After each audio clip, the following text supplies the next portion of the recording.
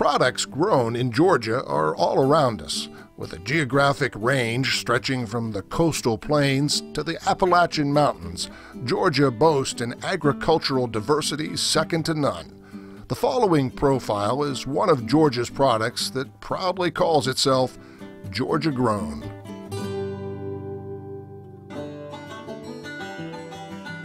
You can hardly go anywhere in the state of Georgia without seeing images or references to the official state fruit.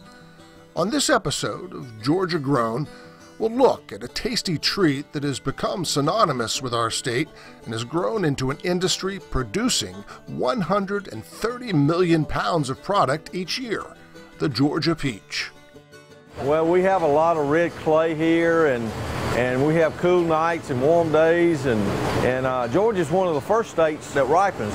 Peaches are grown all the way from the Florida border in South Georgia all the way to the mountains in North Georgia. So the climate for Georgia can suit peaches. They have to have enough what we call chill hours or cold hours, and that's why you can't grow them down in Florida very well. They just doesn't get enough chill hours during the winter.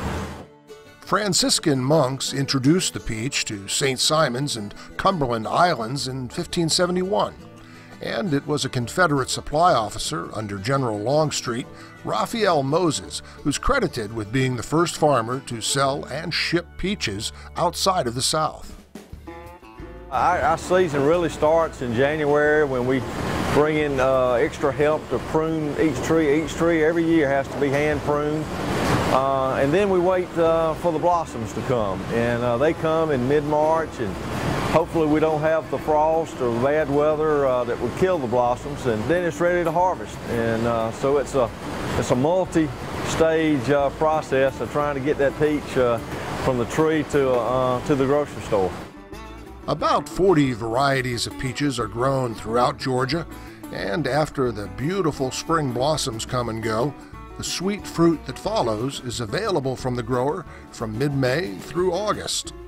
Once we get the peaches harvested, we're brought to the packing house, and we run them through a cold water bath. The first thing we do to try to slow the ripening down a little bit. They're washed, they're sorted, they're graded, and they're sized, and they're put into boxes ready for shipment.